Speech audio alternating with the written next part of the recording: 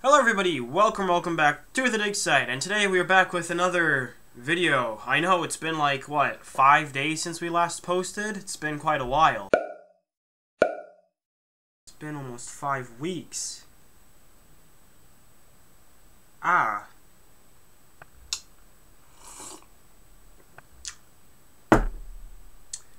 That's not good. Anyway, we're back. Yes, I know it's been a long time, but we are here. And what better way to kickstart the channel once again, you know, get those views back up, than doing a trailer reaction. And yes, I know, as you can see behind me, if I was actually center with the camera, as you can see behind me, Transformers 1. That has nothing to do with dinosaurs, you may ask. Well, apart from the Dinobots, but that's really it. About a year ago, I made a video reacting to Transformers Rise of the Beast. And in that video, I stated that I was going to be trying to push a little bit more Transformers content out, except I never did, because this is mainly a dinosaur channel, so there was really no point for me to also include Transformers, except for the 2 trailers that I reacted to. But, you know, I need content, and I'm currently in the middle of a script for an upcoming Jurassic Park Abandoned Mysteries episode, so stay tuned for that. And I think that's basically it. So without wasting any more time, let's watch this trailer, shall we?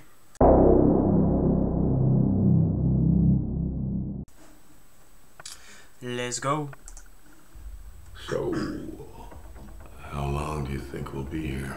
I'm not talking to you. Megatron's voice is interesting. You know what? We are so screwed. Thought you weren't talking to me. You two, come with me. Report to Waste Management. Hi there, I'm B127. I'm actually working on some nicknames. The one I'm floating right now is Tron, which is actually pronounced Tron. Twice? We're gonna call you B. Okay, cursing. In this film especially? That's interesting. I know we're just lowly worker bots who can't even transform. Don't you want to see what's out there? Where was Megatron? There's a reason no one goes to the surface. The surface. D16. It's dangerous. Why'd you bring jetpacks? If we survive this, I'm gonna kill you. I accept those terms.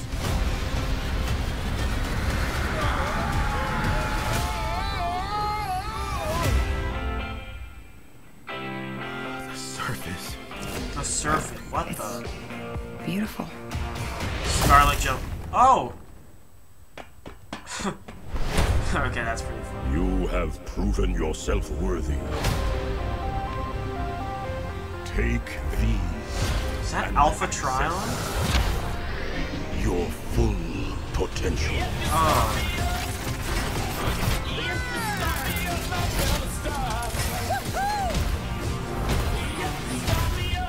It's time to show them we are more than meets the eye. Yeah, there it is. We can transform now. Yeah, Scarlett Johansson. Oh.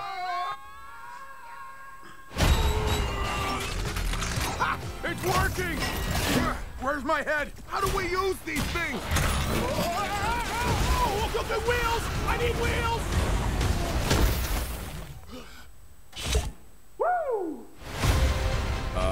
Guys, What? that's not good. The Quintessons. We've got these powers for a reason. Let's use them. Oh, okay. Yeah, that was We actually stand pretty. here together as one. Starscream. Whoa! I got a battle mask! It appeared with this guy. Knife hands? I have knife hands! I can see that.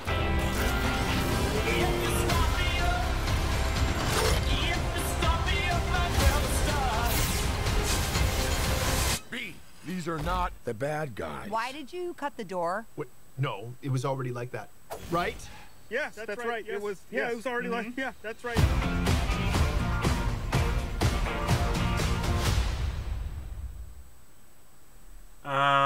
Okay.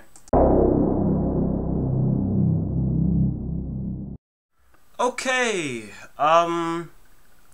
certainly an interesting film, or trailer to say the least, But let's start at the beginning, shall we?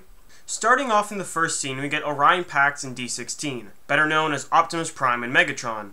From the dialogue, we can assume that Orion Pax must have done something pretty stupid to get them to this point. Honestly, it seems like they're in detention. Now, I'm assuming this is near the beginning of the movie, since the scene right after we see some Cybertronian pick them up and drop them to Waste Management. Noticing how they act, the director and writers have made their relationship brotherly-like, which is honestly great. And I would just like to quickly talk a little bit about the overall animation. I mean, it's nice. It sort of reminds me of Spider-Man Into the Spider-Verse animation. I don't know if that's just me or what. And I can't help but notice that the designs of the characters remind me of the Transformers Earthspark. And, well... You always knew how to make an entrance, Megs. I'll kill you! Stay back! Another thing that I noticed is that D-16 has the Decepticon logo on his left shoulder. Now, I assume that symbol must have some other meaning at this point, potentially maybe being the mark of the worker class or something. Either way, I have a feeling that D-16 is going to have some sort of special feeling towards this symbol, which obviously will result in him claiming it as the Decepticon symbol. Moving on to our first look at Bumblebee, it seems that he too is a low-level working class since he first meets D-16 and Orion in the waste management area.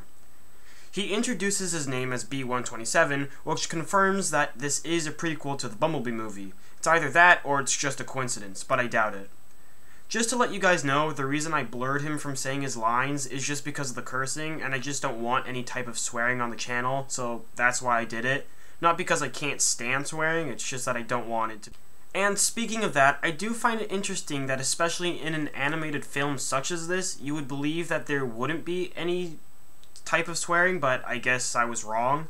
Then again, the voice actor is Keegan-Michael Key. I mean, what did you expect?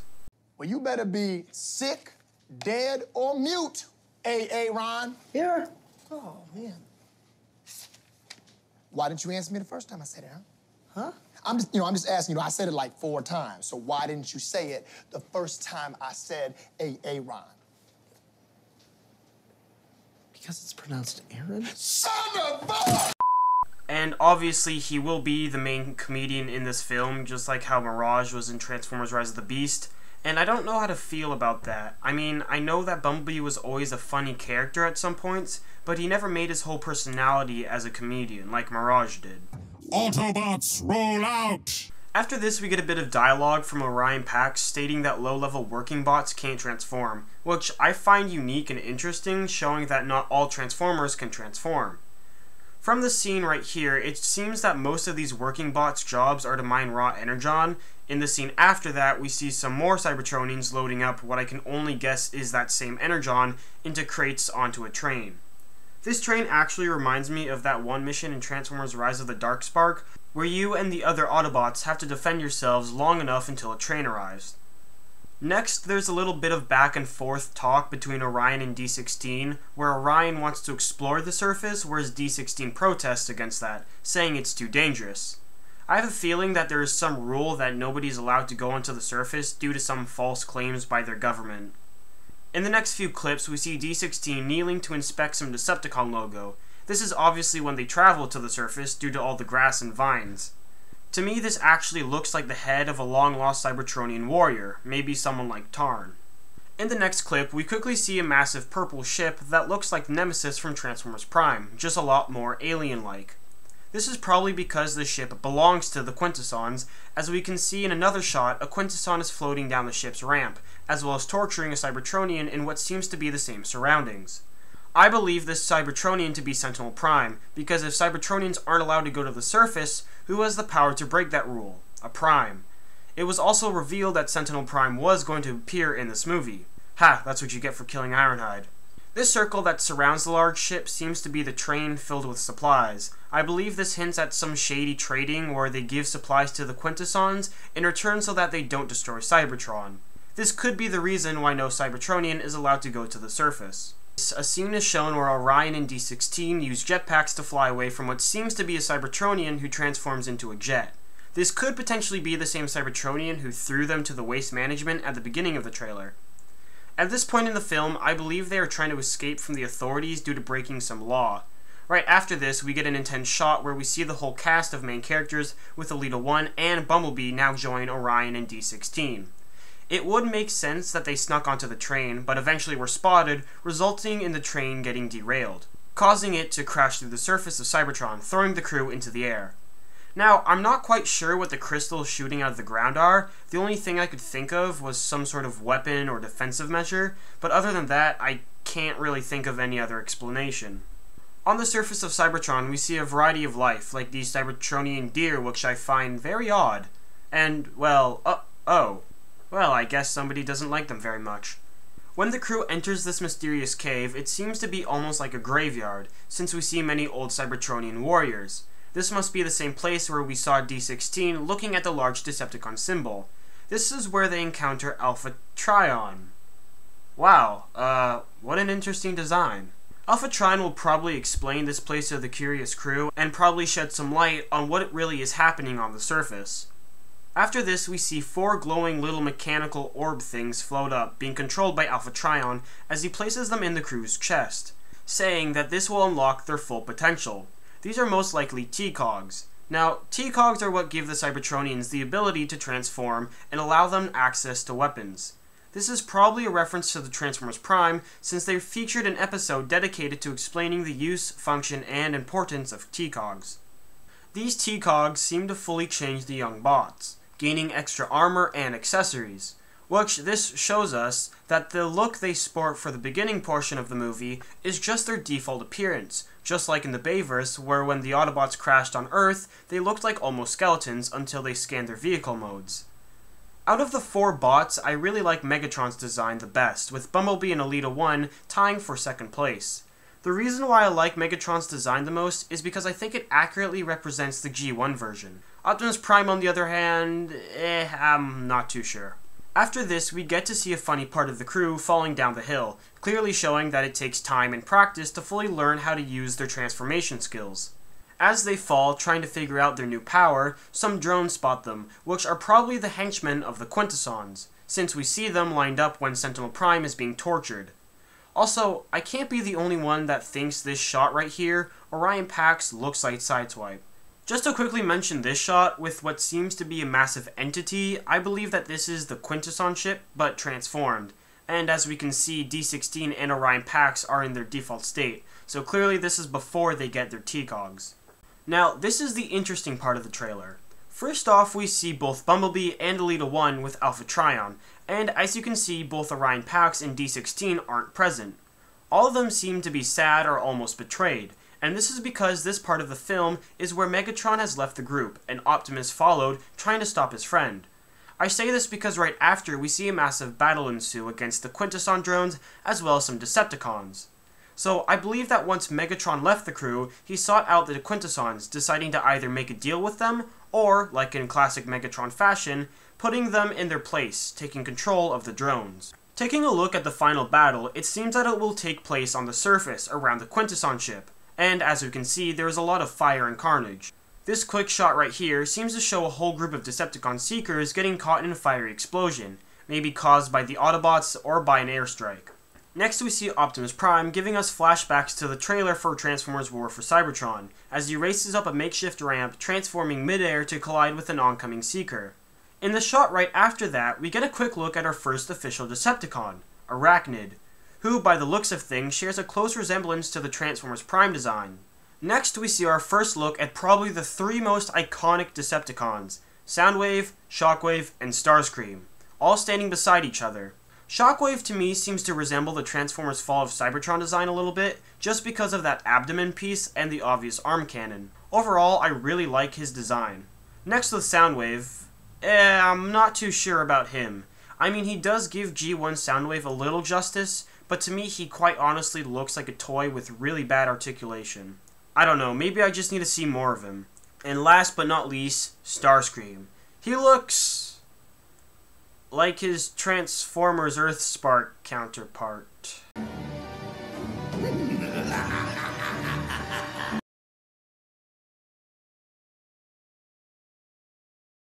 Kill you! Stay back! No, all jokes aside, he looks really sleek, and I like that they folded his wings. Overall, I just hope he has his classic backstabbing personality. Better yet, hopefully we get to see Megatron using Starscream as a punching bag. To await my command! But enough talk about the designs. Taking a look around the area, we see a throne behind Starscream. Now, this could be one of two locations. This could either be inside the Quintesson ship, after the Decepticons take over the vessel, killing all of the Quintessons, which would confirm my theory, or this most probably could be the cave where D-16, Elita 1, Bumblebee, and Orion Pax got their upgrades from Alpha Trion, executing Alpha Trion in the process. The reason I think it could be in the cave is because of how much vegetation there is around the area. After this, we get a quick little tease of what may be either a Sharkticon or some other animal Cybertronian, attacking a drone. Now, it seems that the war has officially begun, with large aerial battles ensuing, with a funny shot of Bumblebee discovering some new powers, like gaining a battle mask and knife hands while fighting. We then get to see both Optimus Prime and Bumblebee rolling out, seeing that they have finally mastered the ability of transformation. Behind them we see a shattered and destroyed train, probably the result of the two Autobots' handiwork, trying to maybe cripple the Decepticons' supply lines. Because, not long after, we see another Cybertronian who seems to be chasing them, and if you watch closely, it seems to be a tank. This is most likely Megatron trying to catch Optimus and Bumblebee and eliminate them, since we see him fire a few shots. The last shot is just for laughs, showing Bumblebee go full commando style, slicing through the door, attacking computers, and cutting up the room, only to realize that this isn't the enemy and he just destroyed everything for nothing. But something interesting to note is that Elita 1 seems to be holding an unconscious body, probably being a Decepticon whom they took prisoner. My opinion of this film is honestly mixed. On the one hand, I like the animation. It's nice and crisp. I also like some of the designs of the characters. I mean, Elita 1, Bumblebee, and some others just look fantastic. Some do remind me of the Transformers Prime and Cybertron game designs, which I just love, since I think so many people favor those characters so much, including myself. I don't know why they named Megatron D-16. I think I would have preferred his name to be Megatronus. Then again, this isn't the backstory where Megatron is a gladiatorial warrior. I just don't sit right with the way they've made it, story-wise I mean. I think it would have been better if it took on more of a serious aspect rather than a comedic value, because when you think of the origin of Optimus Prime and Megatron, you don't think of some buddy cop film. And the voice of Megatron doesn't sit well with me. I just can't get around Megatron being some goofy kid. Chris Hemsworth, however, I actually do think his voice sits nicely with the young Orion Pax. The plot of this movie, I don't actually mind. I do think it's a new, unique way of showing how most Cybertronians, including D-16 and Orion Pax as low-level working bots, eventually rising to greatness.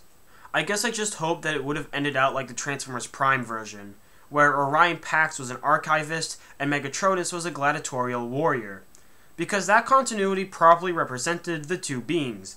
One who was a skilled warrior, hungry for power and rule over its kind, the other wanting peace for all life forms across the galaxy, believing that freedom is the right of all sentient beings. This is what started the war, and this is how the two brothers divided, eventually becoming sworn enemies. This version, I believe, is still one of the best origins. Another thing to add is that this movie is supposed to be the origin of the new Transformers universe. You know, the Bumblebee movie, as well as Transformers Rise of the Beast. I can't believe that. Personally, I won't count this as the true official origin story of these two legendary characters. As a standalone film, sure, I'll allow it, but I can't believe that of all the characters, a young Megatron acts like this. Am I excited for this movie? Sort of. I mean, it certainly seems to get interesting near the end of the film. I'm just not entirely sold on it yet, but the more I watch this trailer, the more intrigued I get. Will I watch this movie in theaters? Well, I guess we'll see, won't we? Again, this is just a reminder that this is my personal opinion. And again, I'm sorry for not uploading for a while. With school and everything, I'm a little busy. So, if you enjoyed the video, make sure to like and subscribe, as well as turn on the post notification bell so you don't miss out on any new upcoming videos. I hope to see you in the next one, and I hope you have an amazing rest of your day. Kill you! Stay back!